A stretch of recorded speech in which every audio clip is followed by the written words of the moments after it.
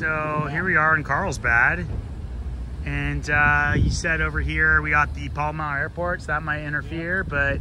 Yeah, they have jets and helicopters coming in all the time, but this is the Hummbug. It was also called a Wombat. GM made them change the name of this kit car at some point. It's a project I took over from a friend of mine. He had it for about 13 years. Was originally going to go lead acid on it. Now it's a lithium-powered electric vehicle. I've done on the super cheap. Everything's been either cheap or free on this car, and making tiny steps on it to make it better and better as I go along. So I guess we could start in the back, since this is a big DC motor in there, like a forklift motor. I think it's an advanced DC 1401. Next to it there, you'll see the part of the controller. It's a Zilla controller, 1000 amp controller. Third or fourth iteration of controllers in here. Yeah. This one's water cooled, so there's a little pump here and a radiator to dissipate that heat. All off the controller. Gotcha. So just keeps it cool enough, but it's only a PC radiator fan. It doesn't make that much heat. Tiny little fan. The other brains of that controller are sitting in the back seat over here, covered by a backrest at some point, but for now it's easy to get to and operate on. So right now, this says it's a hairball Zilla interface, right? And you got some, plenty more pins that you could connect there if there was more need to, but it doesn't need a lot. What do you got coming off that control board? It's obviously running up to the front here. Yeah, so for this car, it doesn't have power windows, power brakes, power anything. It doesn't need other pumps and things, so right. It's very simple. So a lot of the stuff doesn't even get used on that controller. To 400 amps maximum right now, so I don't kill these batteries. Now we're getting to the good stuff. These are recycled batteries from a Volkswagen e-Golf, 2016 era. There's 8 of them in here. It makes a 32S battery at about 134 volts, fully charged. So you got a pack that's predominantly in the front, pulled out of some e-Golfs. Is this when you pull those out of an e-Golf, is that a wreck that you pulled them out of, or? In this case, it was warranty repairs where they pulled an entire pack out and parted it out. So yeah, I said predominantly, and this is so 100% of your batteries are in the front here. Right, for right now. Yep. So that rough-looking metal rack that's on the back, that will be for my extended battery pack. That should give me about an 80-mile range. The current e-Golf batteries in the front only have about a 25-mile range. Well, it looks like we should probably take this thing for a test drive. We should. Let me show you more up in the front here, though, while we're at it. This is the charger right here. It lets me plug in a regular J1772 normal charger into this thing and charge it anywhere I am. Very nice. The brains of this thing are a Raspberry Pi computer right here with a CAN bus interface on it. It talks to these 3 BMS boards around the sides here, which give me the battery voltages on all 32 cells that make up this battery pack.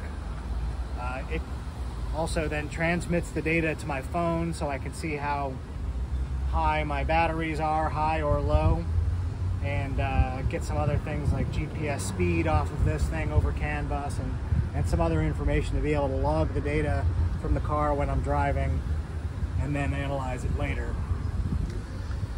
Since these are all junkyard batteries, they've been charging and discharging at different rates, and I've been weeding through them, so I can pull the bad ones out as I see they're not up to the task.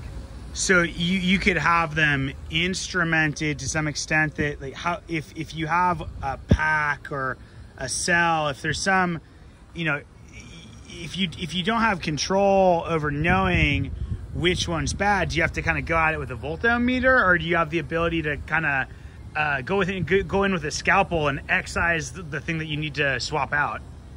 Yeah, I swap them out in packs only, and these come out with 4 bolts, and I've done it on the side of the road plenty of times. Gotcha. without the instrumentation of a BMS on there, I've ruined many batteries. 8 to 10 packs I've ruined by over discharging them and also overcharging them. So now I know they're balanced. I stop the charging when the top cell hits the top voltage instead of keep plowing power into it, ruining the cells or at least shortening their lives.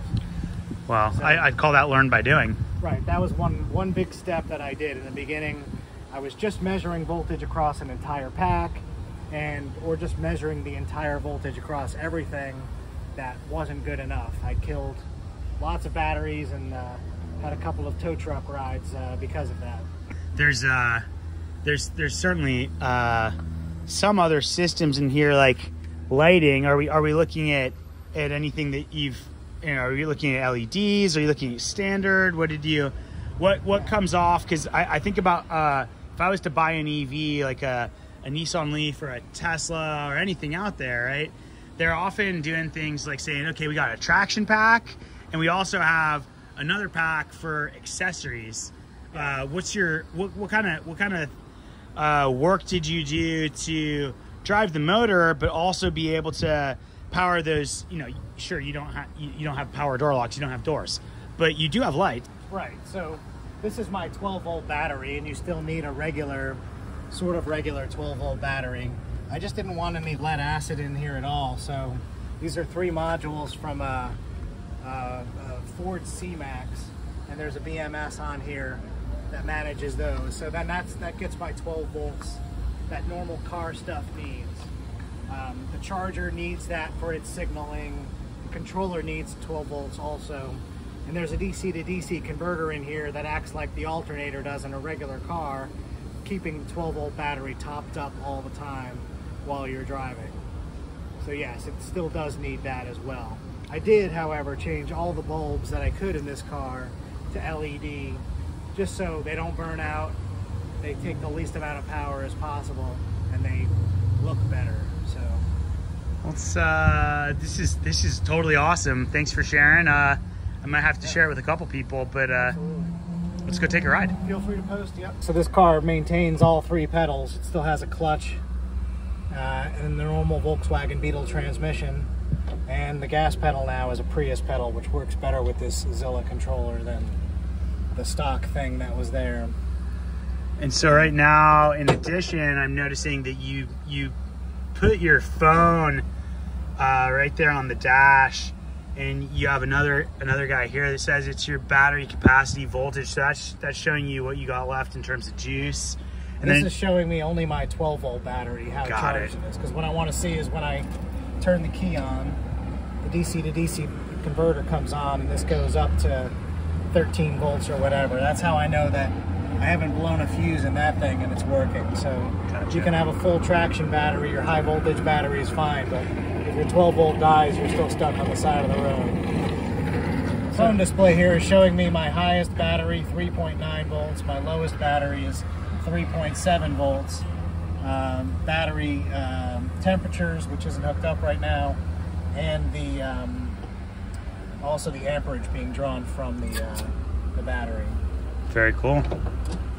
It's a very basic display that I made just to I could see before I'm stranded and stuck on the side of the road. Yeah, get a little bit of warning before you get a tow.